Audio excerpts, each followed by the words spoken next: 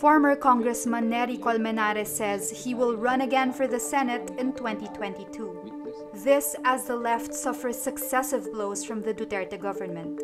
In a tweet Thursday, September 23, Colmenares confirms his plan to run for senator. He hopes people can include him in their list. This will be Colmenares' third senatorial bid. He ranked 24th in the 2019 senatorial elections, a race for 12 that was dominated by allies of President Rodrigo Duterte. He also ran for the Senate in 2016 but lost.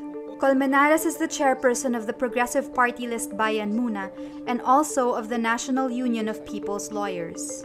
Both of the groups, along with other progressive groups, have been red tagged in recent years.